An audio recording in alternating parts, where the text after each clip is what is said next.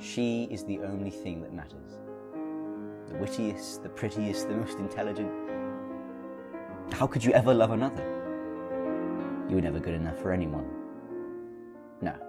Now keep your eyes on the prize. You found the one. Opportunities come to speak to her. She's above my league. Why would she talk to me? No, tomorrow will be the day I take the leap of faith. Until she found another. You spend each moment feeling sick to the stomach because she is with him, and without her, how can you ever be happy? You leave your town. Get a job you hate, but you don't care. Your eyes are on the prize. Each day you say to yourself, if I get the job, live the fancy life, push myself to new heights, then maybe she will love me. You believe you're alone. Each day you return exhausted. I haven't seen my friends in weeks. No, it's still worth it. Now one day you cave in. An old friend, concerned for you, reaches out to you, offering a drink. Reluctantly, you accept. The bar is okay. Others see that you are not. And then she enters. She's not her, but she is there. Under no circumstances must you enjoy her. You think you know that that would be cheating. She's not her, but she is there. The night goes, and so do the drinks. You find this weird sensation. Is she laughing at my jokes?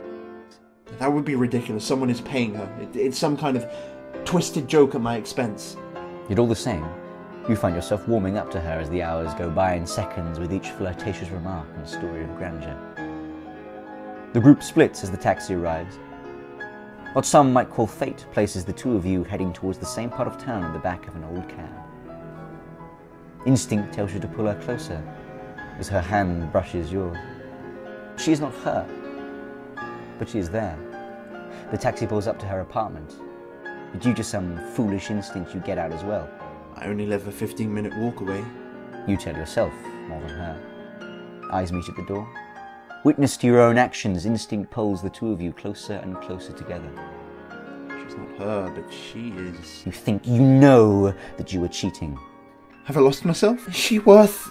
Perhaps you were the... There are bigger things. But she is not her.